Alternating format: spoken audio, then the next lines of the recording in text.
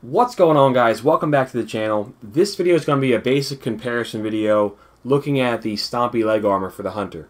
Yesterday, as part of the July update, this piece of gear did get an improvement to its perk. So you've probably used these before. This armor essentially just improves all of the jumps for the Hunter. So to do this comparison, I came in here to the EDZ.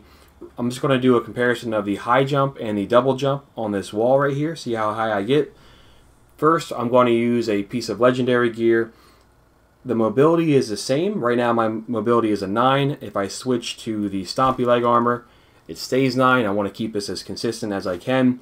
But just going to compare how high I jump on this wall. So right now I have the high jump equipped, and this is the non-Stompie armor. So if I jump up, I get up to that second window there. So pretty high with the high jump. The high jump is always going to get you a little bit higher than the double jump.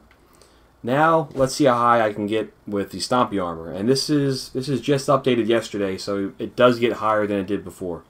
So high jump with the Stompie armor, and it gets me nearly above the third window. So the Stompie armor is getting me a full jump basically higher than the legendary gear. Huge improvement now compared to yesterday. The high jump, I mean, it feels like the high jump here is getting higher than any other character with the Stompie armor now. That's with the high jump. So let's look at the triple jump or the double jump now next. So switch back to the legendary gear, and I'm going to switch over to the triple jump.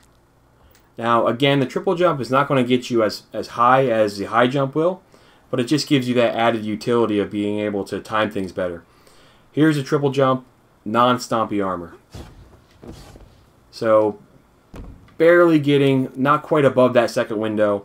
The high jump got me a little bit above that, so triple jump is again not as high, but adds a bit more utility. Now let's see the triple jump with the Stompie armor. So same deal. Doesn't quite get me up to that third window, but gets me much higher than the non-Stompie armor. So this improvement to the Stompie exotic armor, it doesn't quite make it as good as Bones of Eao were for Destiny 1. However, it does make these really useful for most of the time. Like any exotic, it's going to be situational when you use them. But for me right now, I'll probably have these equipped a lot when I'm just running around doing patrols, because it's fun to use this. You can jump. It feels like you can jump halfway across the map when you have these things equipped. I mean, you're basically covering a bunch of distance when you have the Stompie leg armor equipped.